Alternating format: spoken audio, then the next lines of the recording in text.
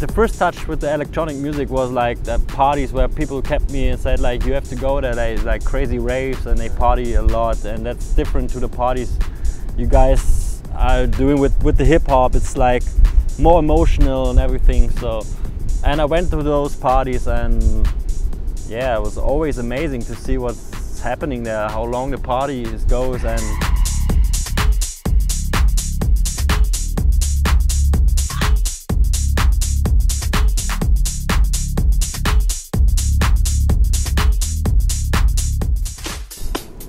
And then I met him like he was the guy who was already in this producing scene. So and I was interested into that too, but I wasn't really producing, you know. Like, and then we just start for fun together, like working on something like that. And we formed the project called Tumanics after 2 years, and we run this to around 2012. It still exists, but it's not like that we don't producing anymore and that stuff that much. So the Tumanics thing is clearly more hip hop focused. Yeah.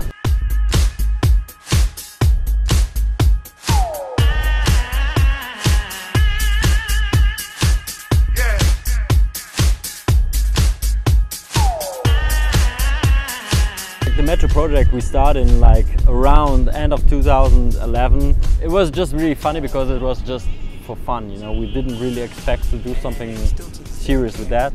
So, and after that we came to the contact with Off Recordings. We worked with them like 2 years, you know, like it was our home base, and then we changed it.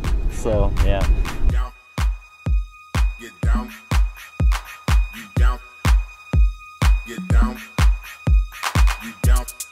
We came from that we have like this background like soul, funk and hip hop, but for me mostly house music. That's house music is like always inspired about, everything is inspired about like R&B, soul, funk, you know, like there is like it's going together, you know. That's also a good thing about both hip hop and house music, that it's made of a lot of different genres and musical styles, you know. Yeah. Every day, baby.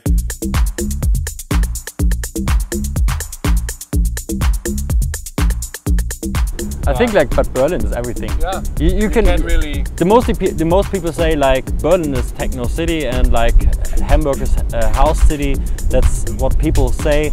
For me, like I would say like Berlin, they have like everything. You can find everything in kind of music. You can find electronic music everywhere. But I think like the craziest base is like Berlin.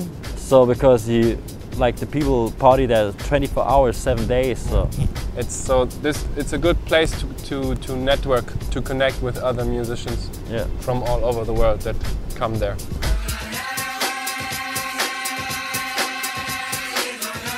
For me, it's always the same example with hip-hop music, you know. I was growing up with hip-hop music, and hip-hop music is always like, you can say that kind of music is underground, and then you see like people, producers like Pharrell, they doing like really good stuff too.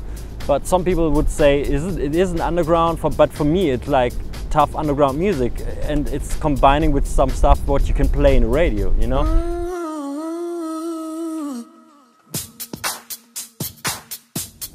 It's always a thing between that, you know. It's a balance, you know. Yeah, it's a balance, you know.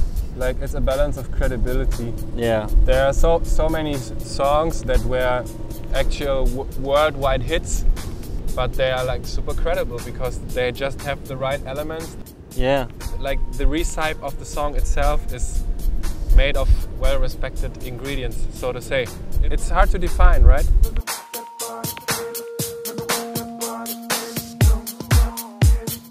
When you go to the party, you know, you see the crowd and then you just playing music what you feel, you know, that's really important. You play what you feel, and you bring the vibe from you and with the people, you bring it together, you know. And that's really important, so, and that's the point. Yeah, for sure. It's important to have the connection to the people. When you are not having a connection and staying there and look down, being with the crowd, I don't think it's the right way, because you always try to do the party with the people together, you know.